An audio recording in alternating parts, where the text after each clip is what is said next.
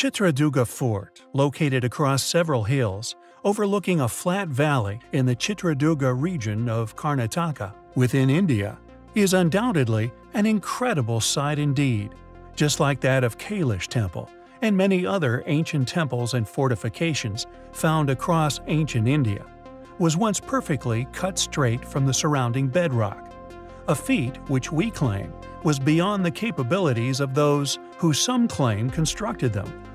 The fort is claimed as being built in stages and is dated as having been constructed or indeed carved between the 11th and the 13th century. It was, indeed, we believe, simply reclaimed as the work of these rulers in what many would perceive as a power move, becoming an intimidating fortification for outsiders to have come and gazed upon. Claimed as having been constructed by the dynastic rulers of the region, including the Chalukyas and Hoysalas, later the Nayakas of Chitradurga, those of the Vijayanagar Empire.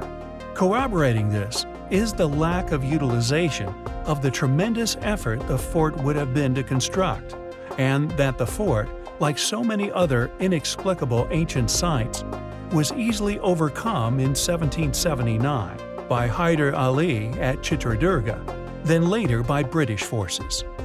The fort's name, Chitrakaldurga, which means picturesque fort in Kannada, is also now the namesake of the town Chitradurga. Enormous boulders are incorporated into the ancient walls, with near polygonal masonry constructed around them.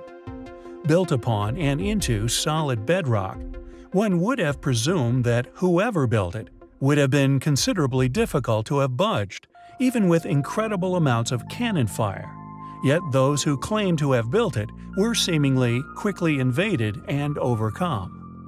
Furthermore, if one looks at other ancient sites across India, also carved directly from the bedrock of Earth, one not only begins to see the similarities in the builds, but the impossible perfection of these artistic visions, once having been so precisely cut, apparently with primitive tools. It is a site, along with the rest of ancient Indian antiquities, which are, in addition, not only claimed as the work of those who lived within the New World, but are yet to have been fully explained. It is a site which is undoubtedly highly compelling. Inside a tunnel system carved from the solid limestone bedrock, in the desert of Egypt, lay 24 black granite boxes cut with the precision our modern technologies do not possess. Shaped from Aswan granite and extremely hard stone. These massive boxes remain a profound mystery for scholars who are unsure as to what their true purpose was, or indeed how old they are. Numerous well-known figures have concluded the hieroglyphics written upon them is of such poor quality it is regarded as graffiti. Many people believe Egyptian kings claimed precision-made ruins as their own. This is one of the main hypotheses put forward for the Egyptians' lack of any records of the pyramids' construction, often decorating them in a more primitive form of writing style. The suspected sarcophagi range in weight between 50 and 100 tons. Their real purpose, or maybe indeed their function, remains unclear. Although they were clearly of importance, they were cut with such precision in fact they would have remained airtight for eons. Researchers like Brian Foster theorize they are clear examples of lost ancient high technology, created before the time of the dynastic Egyptians. Whatever their true purpose was, the truth is that they are beyond magnificent. Well-regarded studies, for example, into the erosion evident on the Sphinxes of Giza, have proven to indicate they may be far older than the Egyptian civilizations. By several 100,000 years, some even claiming they show evidences of past submersions. The Serapeum of Saqqara is located to the northwest of the famous Pyramid of Djoser. This necropolis, found near Memphis, Egypt, is believed in modern academia to have been built sometime around 1300 BC by Ramesses II. Just what kind of technology, or indeed what kind of man, could have cut, transported, stacked and placed blocks of stones weighing up to 100 tons on top of each other with such accuracy?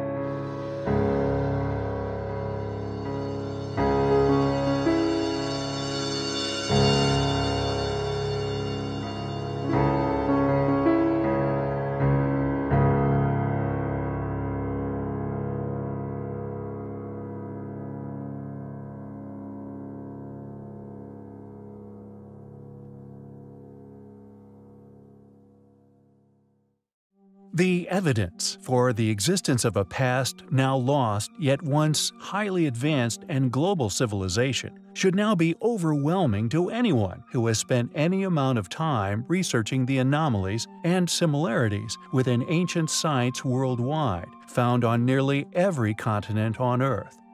There are countless sites claimed as a certain civilization's work, yet these claims not only often lack any explanation as to how these cultures built said ruins, or how, if built by said culture, they can be connected to other sites located in other countries thousands of miles away. These facts are simply academically ignored.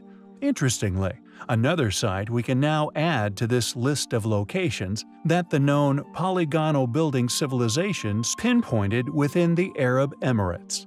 According to academic study, quote, "The Hilli archaeological site not only provides the earliest known evidence of an agricultural village in the United Arab Emirates, but also contains villages, burial grounds, and agricultural infrastructure. The largest collection in the UAE of tombs and buildings from this period is located at Hilli. A number of these Bronze Age structures are located within the Hilli Archaeological Park and are open to the public." End quote. We concur that the site is clearly from a range of different ages, yet along with these modern-looking buildings is one structure which we found incredibly interesting. Known as the Hilli Grand Tomb, like many other structures of unexplainable origin or of lost purpose, attributed to that of a tomb. Yet due to the polygonal masonry technique, a now lost technology found the world over, clear for all to see, and of an exquisite, advanced quality, this labeling of a mere tomb, to us, has been brought into question. For simply due to the method of its creation, we can state that we do not know who, when, or indeed why such a structure in the Arab Emirates was created. It is undoubtedly a small building, yet one of profound features. Thus, it is a place which we find highly compelling. Machu Picchu, unquestionably one of the most recognizable ancient ruins on Earth. It is a place that is found high on countless astute explorers' bucket lists, and for good reason. Placed far away from modern civilization, requiring a 10-hour trek along the Inca Trail to reach. However, when one arrives at the site, they are rewarded with an astonishing array of ancient feats of engineering. There are many anomalous characteristics of this pre-Incan site, which, although ignored by academia, we intend to explore here on our channel. One of these peculiar and as yet unexplained features is the Temple of Three Windows. Located west of the main square, this sacred temple, formed with the use of gigantic megalithic blocks, is adorned with three still existing trapezoidal-shaped windows, aligned with the path of the sun, allowing its rays to pass through them at differing times of the day, brightly illuminating the sacred plaza beyond. It is one of the many inexplicable features of Machu Picchu, and indeed pre-Incan Peru, which laughs in the face of currently attested academic theory and its attempts to explain how such sites were initially built. Most funded archaeologists claim Machu Picchu was constructed as an estate for an Incan emperor known as Pachacuti between 1438 to 1472. However, we disagree with this claim due to the exquisite nature of the site's construction, the clearly advanced levels of architecture, specifically but not exclusively pertaining to its complex irrigation, sanitation, and drainage systems, and indeed the precision displayed with the use of such enormous multi-ton stones.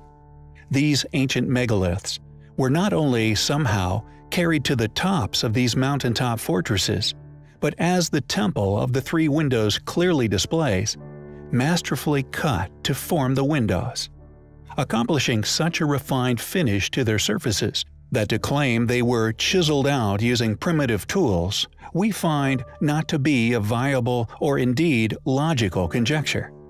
It is clear to us that whoever created this remarkable temple had at their disposal not only advanced highly capable transport systems, but stone-cutting tools far out of the reach of the academically claimed constructors. Furthermore, present upon the stones of the Temple of Three Windows, also visible throughout ancient Peru, are enigmatic marks left by a tool that we, the public, are yet to be informed of. Intriguingly, these marks are not only visible upon the stones within Peru, but are also in abundance at the ancient quarry within Aswan. We have in the past covered the pink granite columns found within the ancient temples of Baalbek, transported from the same quarry to Baalbek, a distance of over 1,000 miles. These columns, we hypothesize, link the temple to the ancient pyramids, and these enigmatic stone-cut marks, present at Machu Picchu, we assert, connect all three.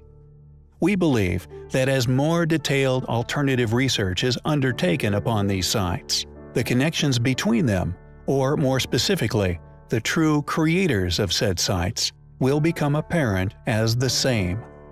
Both religious and evolution theories, in their current forms, stifle this truth by their very nature. Yet, thankfully, as more and more curious individuals relinquish themselves of the rigid and conformist chains of ideologies in favor of a pursuit of the truths of our Earth, the reality of history will inevitably be unraveled. Who built the Temple of Three Windows? How did they construct such an astonishing site built with such aligned precision with such enormous stones? It is undoubtedly highly compelling.